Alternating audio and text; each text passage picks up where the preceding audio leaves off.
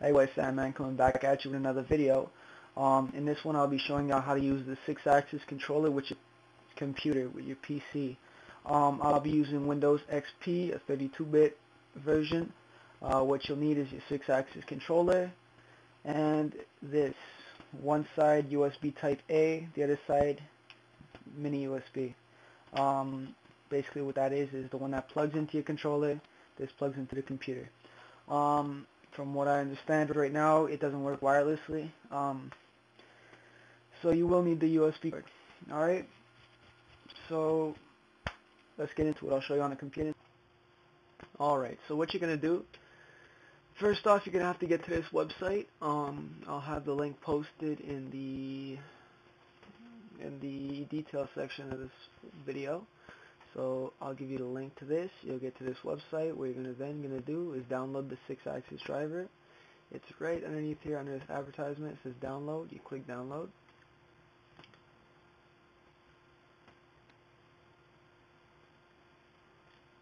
And what happened? I don't know. So I'm going to go ahead and click download again. There you go. So it says open or save. I'm just going to open it. Fuck it. Just click open. As you can see, it opens there. What I'm then going to do is copy them to my desktop. And since I already have those there, I'm just going to click fuck it, no, and no. Alright. Close that, minimize this, minimize that, minimize all my windows. I don't need them. Alright, so there you have these three that I just got to my desktop right here. What you're then going to do is you're then going to double click on this. That'll happen. Once that happens, all it does is flash the CMD real quick. Once that happens, you take your SIXAXIS controller, hook it up to your computer, your USB, plug it in. Alright, once it plugs in, I don't know, you go ahead and press the PS button if you like, if you're comfortable. Alright, so once it's plugged in, what you're then going to do is you're then going to go ahead and open your control panel. Click on game controllers, and as you can see, it should show up there, but as of now it won't work, so there's nothing you can do about that. So minimize that. Then you're going to run this. I already have it installed, so it's going to pop up like that. But for you, you're going to install that. Once that's done, what you're then going to do is you're then going to open up your computer. Let me just scale this to size. Local disk. Go to Windows and System 32. Open up System 32.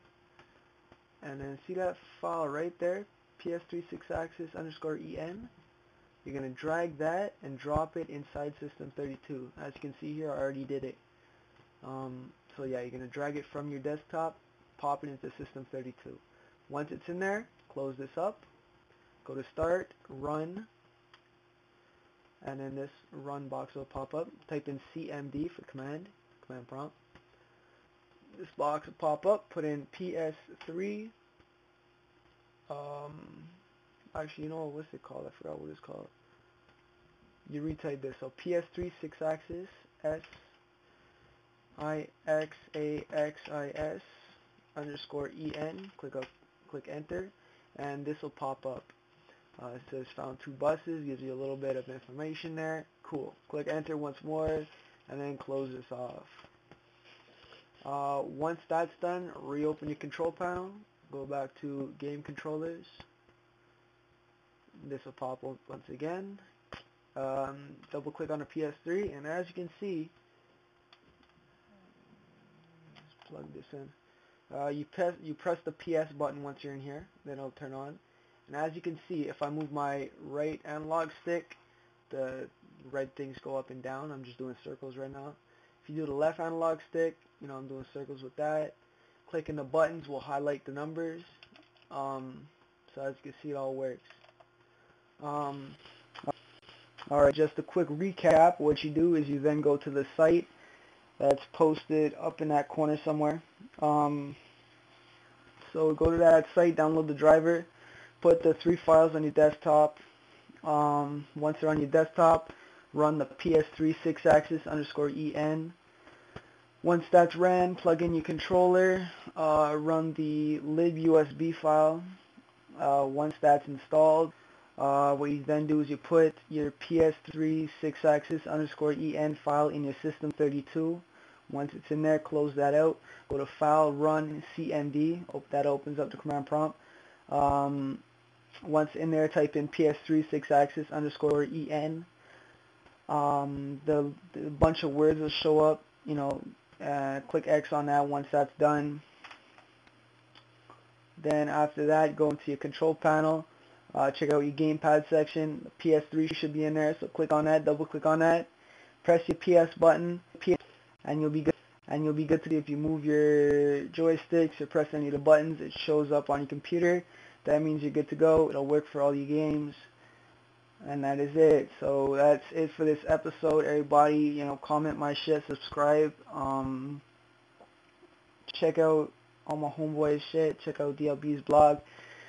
Check out the POB. Check out everything. Check everything out. So that is it. Peace. Peace.